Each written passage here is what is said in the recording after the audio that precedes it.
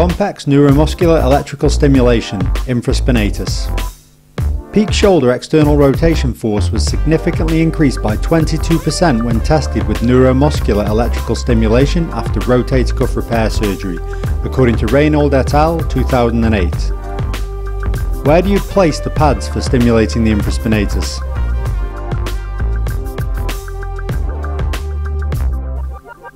So you need 2 square 5 cm electrode pads.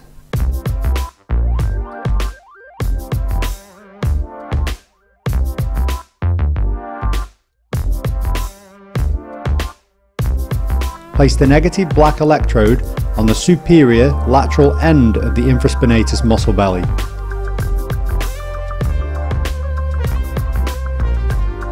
Place the positive red electrode on the medial side of the infraspinatus muscle belly. This way the current is running through the motor point of infraspinatus.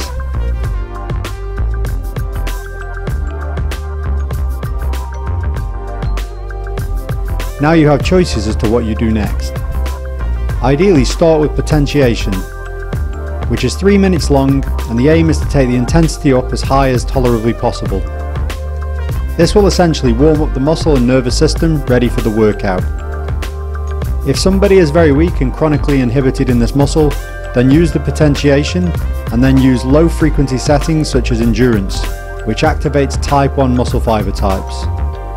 If they are very weak and inhibited, then you may not even get a contraction at all, but stick with the low frequency stimulation and they should start to increase contraction strength from session to session. Each time, keep trying to get the maximum tolerable intensity, and during the session you should be able to increase this too. Once good contraction is achieved, then move up to the next frequency, which could be disuse atrophy, then resistance, then strength, then explosive strength. This increase in frequency will achieve more muscle fiber types. So high frequency and high intensity will gain the greatest motor recruitment. If somebody is already quite strong in the infraspinatus, then you can go up to the high frequency straight away. You can use the machine passively at first, then advance to working with voluntary contractions. Just like normal rotator cuff rehab, you can for example do exercise band external rotation in neutral and progress to things such as through range flexion with exercise band rotation buys, and move to more functional motions for the later stages.